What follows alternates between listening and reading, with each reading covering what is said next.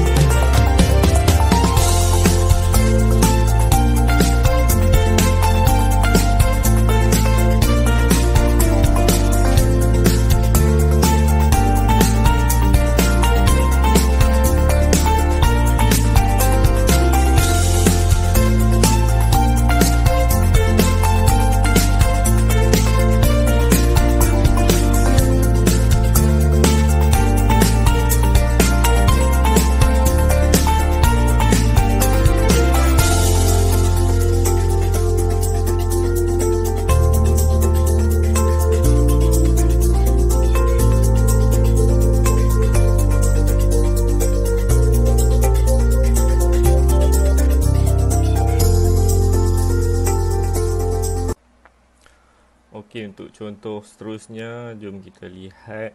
Dalam satu bekas mengandungi beberapa molekul gas. Okey, dalam gambar ni ada lebih kurang 4, tapi sebenarnya lebih ya. Dalam situasi sebenar, dalam real life kita lebih daripada tu lah. Okey, berpuluh-puluh ribu, juta-juta zarah gas.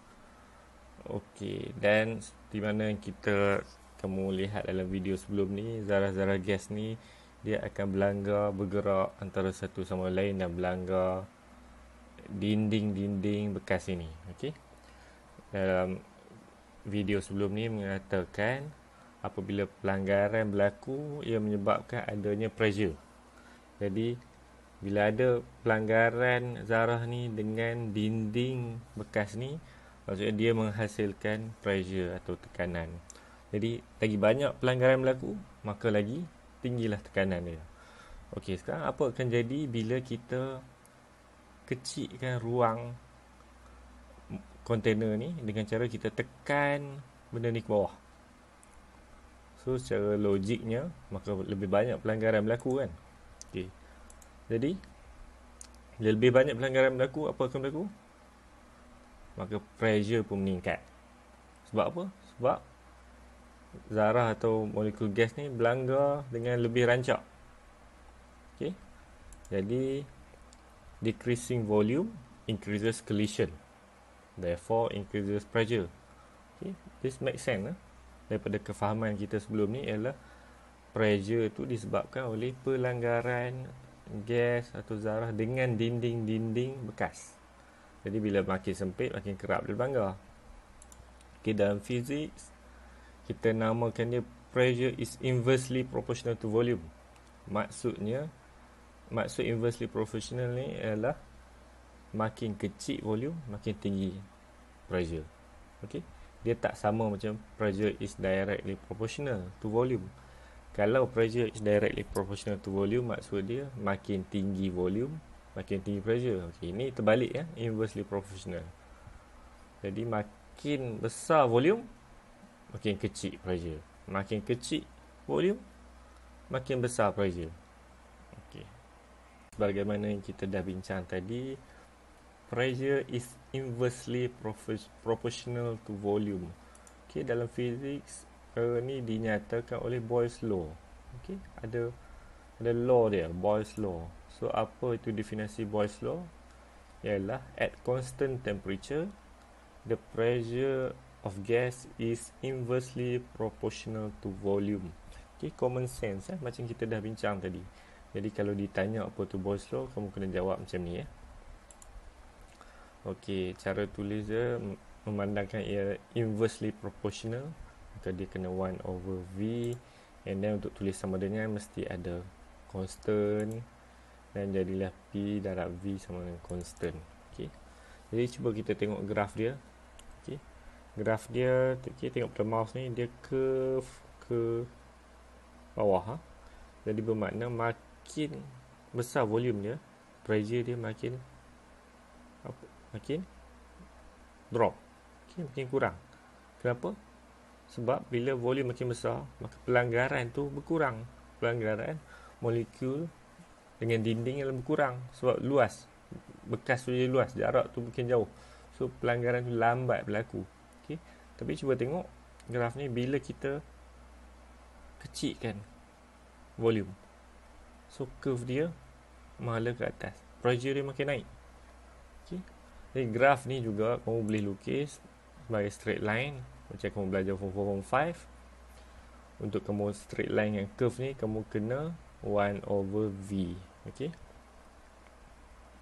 jadi ingat bentuk-bentuk graf roughly dan definisi Boyle's law.